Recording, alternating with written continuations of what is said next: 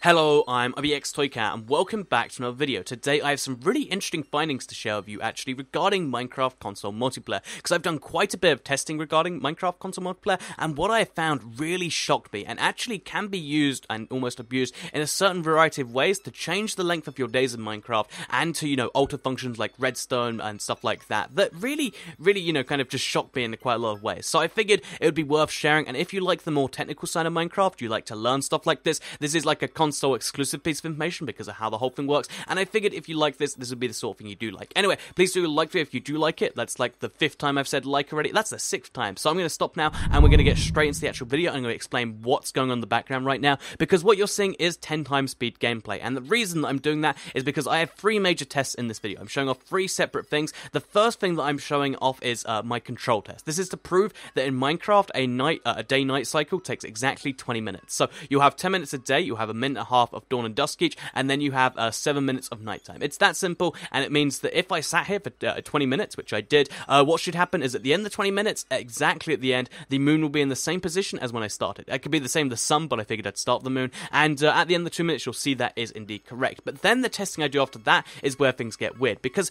the origin of this testing and the reason this whole thing works is basically on Minecraft Xbox, Minecraft PlayStation, any Minecraft console version, because you are not connecting to external servers. You are when you play a friend, you're not playing on a separate server. Whoever is hosting the map is also being the server. Like, their console is acting as both a server and you're playing on the console at the same time. And this actually creates some slightly funny things. Like, it means, for instance, this is the reason that if you get too many players on console, it starts to lag, because they're all trying to synchronize to the same server. And as more and more people do that, it gets harder and harder. One small issue becomes a big issue, and it becomes an issue for everyone. But the really interesting thing about the way the server system works on console is it means that if there starts to be any lag for any reason that starts to affect the server, this means even though the host might not necessarily feel the lag, it will still affect the world in some really strange ways. And we're moving on to the second test now. This is actually in Lion's world of just me and him in the world, and you'll notice this, even though there's only 2 of us here, because there is that server connection and he's in Belgium, I'm in the UK, it does create some very slight issues here. Like, you'll see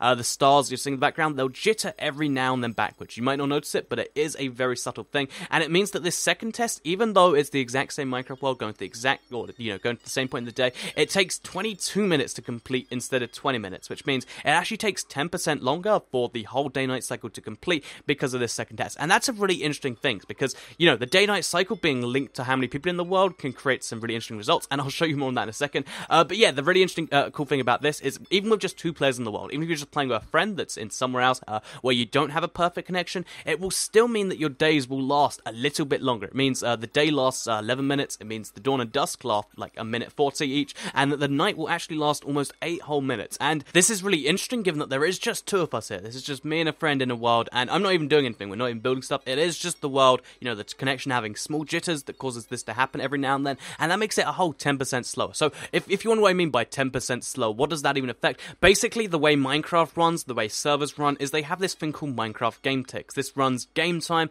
it runs how crops grow, it to some degree runs redstone, it runs a whole bunch of different things that happen pseudo-randomly. Like, they'll happen every, they've got a chance to happen every tick, that's how it works. So this means that there's a bunch of different things that are actually changed by this, not just the daytime. So even though, there's a 10% effect on the daytime, it also means there's a 10% effect on crops, there's a 10% effect on all these different things that are affected by the game, and that's really interesting. So we're coming towards the end of the test here, and as you can see, we start the test at 2 minutes, and it ends at 4 minutes 12, and because this is 10 times speed, that means it's an extra 2 minutes just to go all the way around, which again, it proves the same result, and it is pretty interesting. So finally, let's move on to the 3rd test here, and this 3rd test is the most interesting one. I only got to do half a full daylight cycle because of just how long it took, but basically, with Lion Survival Madness world, it's a very built world, we decided to get 8 people in here, and we've got me from the UK, we've got Lion from Belgium, we've got Longshot from he's from Dubai, we've got MZ from Australia, we've got Bolts from America, and some few other people, but that I'm just pointing out all the different geographic locations. Everyone's from everywhere, and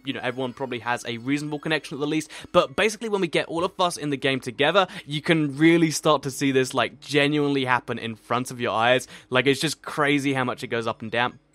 And you can see, there is some general movement here, but it is still very fast and slow. So what is the overall effect from this? What's the big kind of takeaway from this? Basically, if you have 8 people in the world, we might be going on the worst case scenario here, but with 8 people in the world, we are from different locations, but with reasonably decent connections, it still meant that the day happened not only, half as slow as it could, but 110% slower. So this means that for a whole day to take place, it would have taken more than 40 minutes, because just for the, a single day for the sun to get where the moon used to be, which should take about 10 to 11 minutes, it took 24 minutes. That's right, longer than an entire day-night cycle in a regular world just to go halfway round. It's entirely insane, and of course we had to abandon the test because of just how long it was taken, and Lion couldn't have the world open anymore. But you can see, there's just so much going crazy here, and it affects so much, and just, I figured I'd also test the redstone wall here. Redstone ticks are slowed down by all of this too. So, what can you use this information to do? Why am I putting this video out here? So, I'm putting this out there because if you are running any form of multiplayer server, any form of world where you're getting lots of people in,